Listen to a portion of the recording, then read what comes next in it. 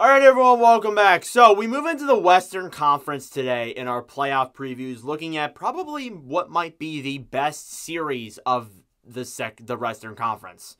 So we have the Winnipeg Jets and the Colorado Avalanche today. So the 2 seed in the Central and the 3 seed in the Central are facing off, and this is going to be a fun matchup. Honestly, I didn't expect this to happen at the beginning of the season. I kind of really didn't expect this. In about a month ago, in fact. I actually thought that it was going to be Dallas and the Jets, but the Dallas Stars took off, Colorado struggled, and now the Jets are looking hot as well. So let's get into it here. So starting off with the Winnipeg Jets, who finished 52, 24, and 6 for 110 points. They are 27, 11, and 3 at home, and they're 25, 13, and 3 on the road. So overall, Winnipeg's been really impressive this year.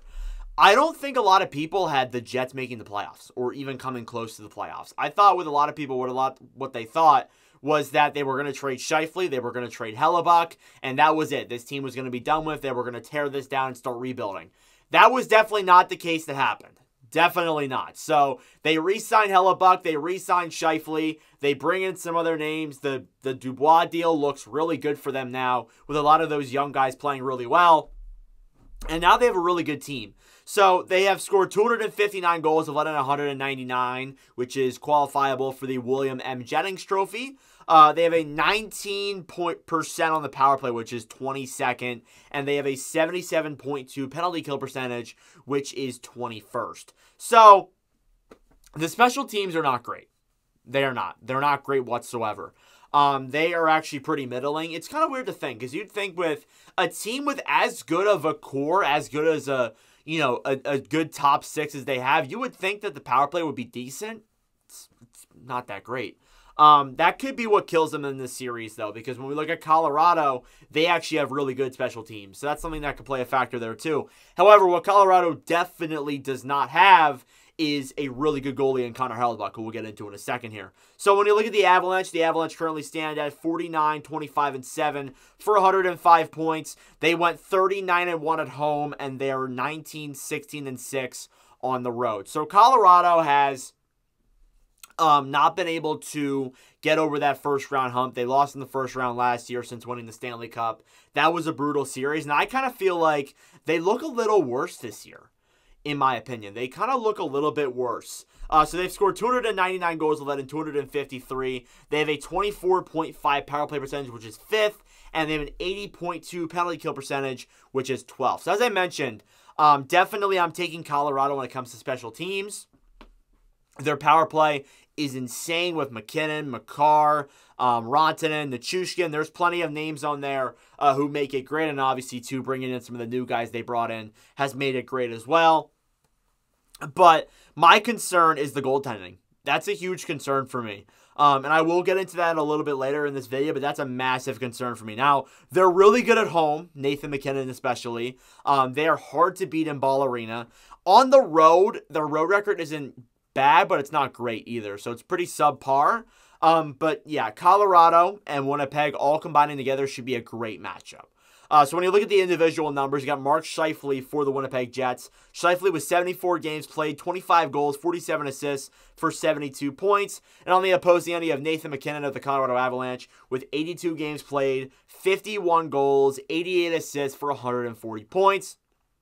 So McKinnon's having a really good year as well, putting up a really good pace, could win the Hart Trophy this year, has been insanely valuable to the Avalanche, like insanely. I honestly think you take McKinnon off this team might be a fringe playoff team. That's a take that a lot of people might not like. And then Scheifele, too, has been great this year, but again, not scoring a whole lot of points does not mean he's been playing bad. Just the production when it comes to points has been not as good as McKinnon. And when you're compared to McKinnon, obviously that's something you can't overcome. So your second in scoring guy for the Jets is Josh Morrissey. Morrissey with 81 games played, 10 goals, 59 assists for 69 points. And then you got Mikko Rantanen on the other side for Colorado with 80 games played, 42 goals, 62 assists for 103 points. I believe Rantanen has been a awesome forward this year for Colorado. Not as good as last year. I think last year really kind of, McKinnon was out for a lot of the year, so therefore he kind of carried a little bit in Colorado. This year he's had a down season, not like a down season, but hasn't had as high of a production as he had in previous years, but still a good year. And then Morrissey should get Norris consideration. He probably won't because that's just how it is, unfortunately. But Morrissey, definitely a great defenseman, has been a big factor offensively and defensively in what Winnipeg has done this season. When you look at third in scoring, you got Kyle Connor. Connor's scoring's been down, but he's still a great player. 65 games played, 34 goals, 27 assists, 61 points. And then for the other side, you got Cale Makar of the Avalanche with 76 games played, 21 goals, 68 assists for 89 points. So when you look at the overall numbers, Connor has definitely been down in scoring. But then again, when you miss 20 games, of course you're only going to get 34 goals. So I'm not all too keen on that. I do think, though, if you're looking for a really clutch goal, Connor could be their guy in the playoffs. So definitely there. I'm looking out for him. And then Makar, great defenseman, arguably the best one in the league. Is going to be probably in that final two with Quinn Hughes to win the Norris Trophy. That's what the expectation is, at least. So we'll see there if Cale Makar can do it this year. Fourth in scoring, got Nikolai Ehlers. Ehlers with 82 games played, 25 goals, 36 assists for 61 points. And then for the other side, you got Jonathan Drouin of the Avalanche. Drouin with 78 games played, 19 goals, 37 assists for 56 points. So Ehlers, a look at him. He's been a great top six forward, arguably one of the more underrated players on this Jets team, and kind of in the NHL too. I don't see a whole lot of people talking about Ehlers. And then Drouin. Drouin has definitely redeemed himself, but then again, he is playing with McKinnon. A pretty solid 60-point season, more or less. So not terrible there from him. I haven't seen these numbers from Drouin in a very long time. I remember there was a streak in Montreal where he didn't score for a long-ass time. So this is crazy to see Drouin putting up numbers this solid. And finally, fifth in scoring, you have Sean Monahan, ironically a deadline acquisition. He actually played 83 games this season, has 26 goals, 33 assists for 59 points. And then Casey Middlestad of Colorado with 79 games played, 18 goals, 38 assists for 56 points. Ironically, those two are also deadline acquisitions, so it makes for a pretty good parallel there. So, looking at Monahan, Monahan is a good first-line center, second-line center, who is going to do a lot on this Jets core. The Jets wanted a secondary score and some depth down the middle, and Monahan really helped them out with that, so we'll see there what he does. And then Middlestat, kind of the same thing, a great second-line center for Colorado, essentially. Again, with Landeskog being out the last couple of years, it's kind of weakened their center depth. So getting a guy like Middlestat to come in and play some good top six or middle six minutes, it's good there for Colorado for sure, and he can score some clutch goals. So I'm looking forward to that. So in terms of deadline players, and I've kind of already looked at them with the leading scorers and stuff, but Tyler Toffoli for the Jets. Toffoli's been a guy who can definitely score some good secondary scoring. Has been obviously a really clutch playoff player in previous years. He just has not seen playoffs in a little bit, so hopefully Toffoli will be able to do some good for the Jets in the playoffs. And then a good defensive defenseman in Colin Miller. Might play, might not. It depends. He might get swapped out of either game. It's going to be a pretty interesting rotation to see. And then for the other side, I got Sean Walker for Colorado, a good, top four defenseman. Was a guy I saw in Philadelphia in person a few times this season. Is a good defensive defender and is kind of guy that Colorado kind of does need. So looking at other players I want to give a shout out to here, you got Cole Perfetti. Perfetti struggled a little bit this year with ice time, but really kind of redeemed himself towards the end. Gabriel Velarde missed a lot of time with injury, but I think he should be recognized for what has gone on. And then I actually forgot him on my list, but Adam Lowry, the captain of this team, a great third-line center, an awesome defensive player. If his offense was a little bit better, he could be a Selke nominee. Just saying. But yeah, I think those are the guys that I'm looking out for if I'm the Avalanche. And if I'm looking out for guys if I'm the Jets, I'm looking out for Nichushkin for sure.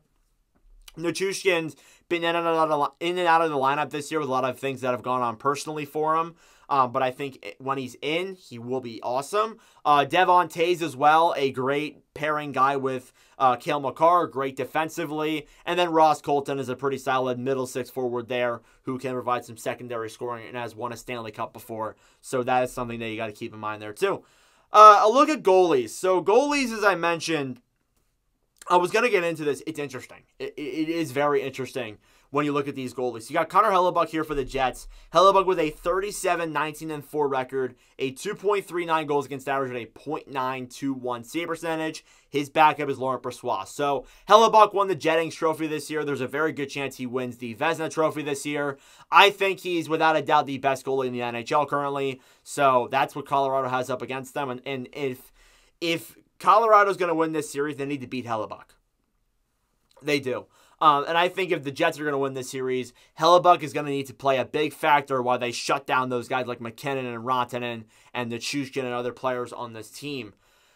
As for Colorado, it's something that I've mentioned before in videos, but I'm not confident in Colorado's goaltending. I'm not that high in Colorado this year. So you got Georgiev for the Avalanche with a 38-18-5 record, a 3.02 goals against average, and a .897 save percentage. Their backup is Justice and Noonan. So, as I've said in videos, I think Georgiev is an okay goalie. I think he's an okay goalie. Can he get them far in the playoffs? No. And I know people are going to bring up, that Kemper wasn't a big name goalie with playoff experience. Kemper still was a solid goalie. He wasn't like, he wasn't a great goalie. Like, he wasn't like Vasilevsky when they were playing them in the Cup final 2 years ago. But he was still a good goalie.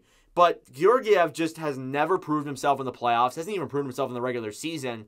And the only thing that Colorado can, like, argue him for is that he has the most wins out of any goalie this season. And that's not I don't think that's a stat that's measurable enough to determine how good a goalie is. And then, if you think Georgiev's playing bad, do you want to put a Noonan in there? Do you want to put a rookie goaltender who's played, like, less than 20 games in his career? I just can't see it. So, those are things that I think about for sure. The Colorado goaltending is concerning. Everything else in the team is pretty good. I like the defense. I like the offense. As for Winnipeg, I like the goaltending. The defense, I think, is good enough. I don't hate it. I'm not a huge fan of it, but I don't hate it. The offense, I think, is better than it's been in previous years when this team's tried to make runs in other years.